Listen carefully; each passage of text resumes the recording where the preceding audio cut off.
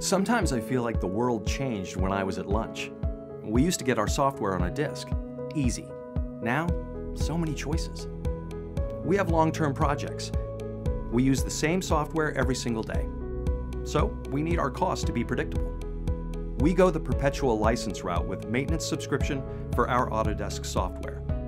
And that way we get new versions and updates, flexible licensing, and access to previous versions of software.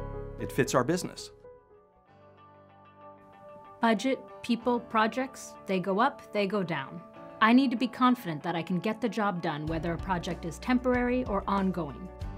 With desktop subscription, I pay as I go for whatever I need, and that includes all the fun I can have in the cloud.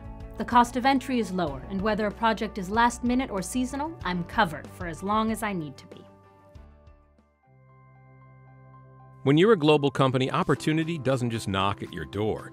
We need to be flexible so we can jump at a moment's notice, anywhere. We use everything because we need everything.